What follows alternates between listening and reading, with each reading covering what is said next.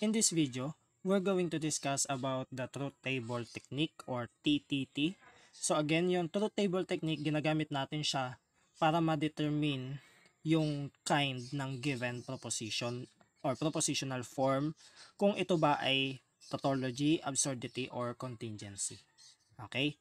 So, ipapakita ko sa inyo kung paano natin ginagamit yung TTT or truth table technique. So, let's have number 1.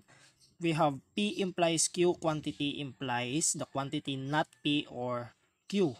So una, dapat bilangin muna natin kung ilan yung given na propositions dito. So meron tayong P and Q. Okay? Usually ang ginagawa lang natin dito, binibilang natin kung ilan yung letters para ma-determine kung ilan yung propositions na given. So meron tayong dalawang propositions and then gagamitin natin yung formula na 2 raised to n para ma-determine kung ilan yung number of rows, wherein yung number of propositions o yung number of letters dito. Okay? So, meron tayong dalawang letters, P and Q. So, we have 2 raised to 2, that is 4. So, ibig sabihin, 4 na rows ang gagamitin natin. So, let's start with P. That will be 1, 1, 0, 0. 4. And then Q, mag-alternate na siya. 1, 0, 1, 0. Okay? Then, isa-isayin natin from left side to right side. Pero dapat uunahin natin yung mga nasa loob ng grouping symbol. So, eto muna, P implies Q. Okay? So, 1 implies 1, that is 1. 1 implies 0, 0. 0 implies 1, 1. 0 implies 0, 1. So, paano ko nakuha yung mga truth values na to? So, yan ay na-discuss ko na doon sa lesson natin ng logical operators. So, pinakita ko yung mga truth values sa bawat logical operators. So, dapat kabisado natin yon. Okay? So, okay na tayo sa P implies Q. So, dito naman, unahin natin yung loob muna, not P. Wala pa tayong not P dito. So, not P. Okay? So, ibig sabihin, not 1, that is 0. Not 1, that is 0. Magiging 1, magiging 1. Okay? So, pinakita ko natin yung truth table ng negation. So, dapat alam na natin yan. Then, meron na tayong not P. So, let's have not P or Q. Not P or Q. Okay? So, not P or Q. So, 0 or 1, that is 1. So, di ba nga yung disjunction, palaging 1 siya basta mag-1 lang yung isa sa kanila. Okay? Otherwise, 0. 0 or 0, o pareho silang 0, that will be 0. Walang nag-1 sa kanila. 1 or 1, that is 1. 1 or 0, that is 1. Okay? So, next naman, meron na tayong P implies Q. Meron na tayong not P or Q. Then, next, ilat natin to na triangle. Itong P implies Q ay triangle. So, pakita natin. Let's say, triangle, yan ay logically equivalent to P implies Q. Tapos, let's say, square, logically equivalent to not P or Q. So, para saan yan? O, para dito. Kasi kung halimbawa, hindi natin ito masulat lahat dito. So, ang gagawin ko na lang, triangle, which is yung P implies Q, implies square. Ayan. Not P or Q. O, diba? So, understood na natin yan. Ito yung triangle, ito yung square. Okay? So, dapat ipapakita nyo dito yung naka-left. Triangle, yun yung P implies Q. Square, logically equivalent to not P or Q. Okay? Then, ito yun. P implies Q implies not P or Q. So, 1 implies 1, that is 1. 0 implies 0, that is 1. 1 implies 1, 1. 1 implies 1, 1. Okay? So, ibig sabihin, anong kind siya? So, kung puro 1 siya, ibig sabihin, yung given propositional form ay tautology. To be specific, since yung primary operator niya or main operator ay implication, so this is tautological implication. So, ang kanya ay tautological implication.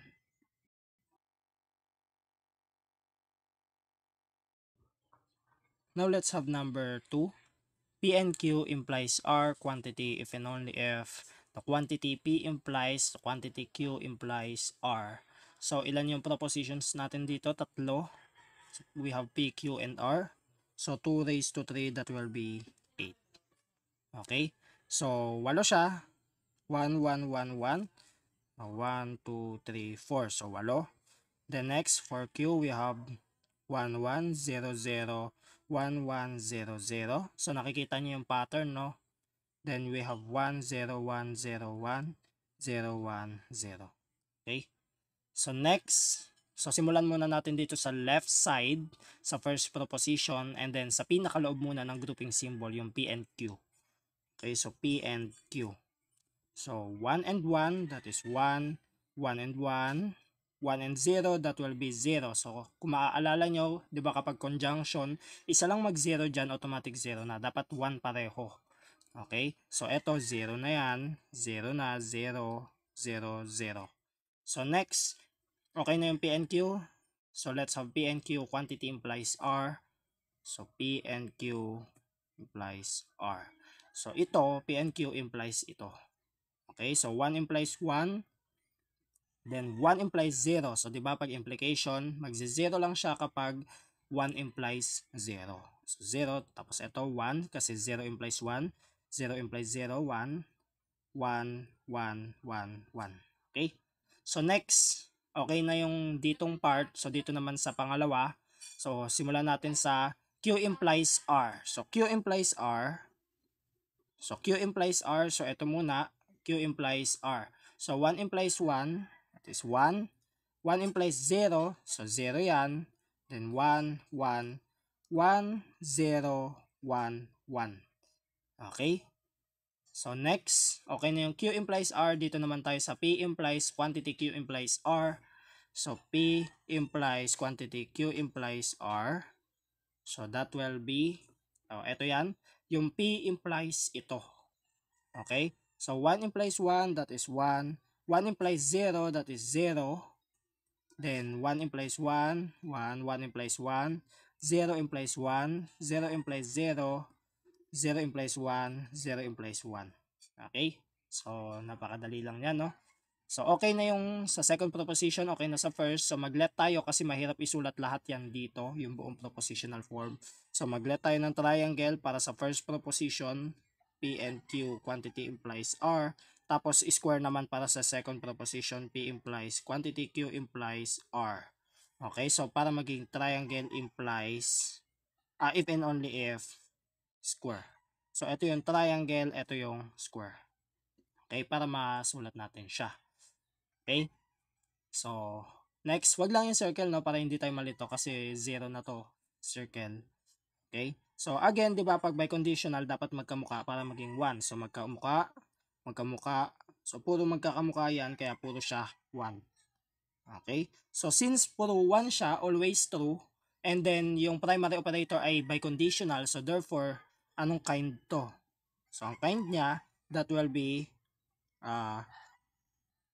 tautological,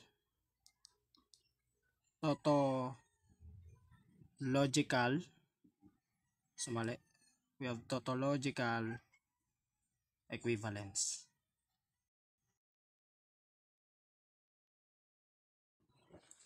Okay, so let's have number 3.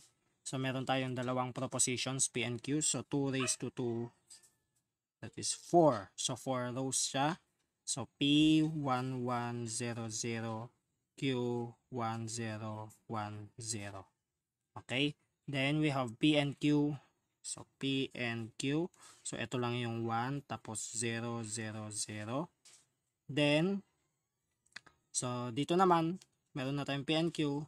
Let's have not P and Q. So not quantity P and Q. So i-negate lang natin to, magiging 0 1 1 1. Okay, then let's have P and Q and not P and Q. So P and Q and not P and Q. Okay, so kasya naman siya. Okay, so end neto, P and Q and not P and Q. So 1 and 0, 0 siya, 0, 0, 0. So as you can see, puro 0 siya. Therefore, anong kind to? So this is absurdity.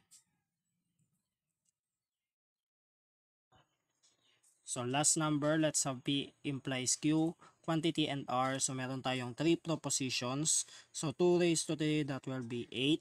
So we have 1 1 1 1 0 0 0 0. Then Q 1 1 0 0 1 1 0 0. Then we have R 1 0 1 0 1 0 1 0. Okay, so let's start with P implies Q. So 1 implies 1, 1 implies 1, 1 implies 0, 1 implies 0, 0 implies 1, 0 implies 1, ay, 0 implies 0, 0 implies 0. So next, let's have P implies Q quantity and R. So we have 1 and 1, 0 and 1, 1 and 0, 0 and 0, 1 and 1, 0 and 1, 1 and 1, 0 and 1. Okay, so since meron siyang 1, meron siyang 0, so anong kind siya? So this is contingency. Kasi hindi siya tautology, hindi siya absurdity. Okay?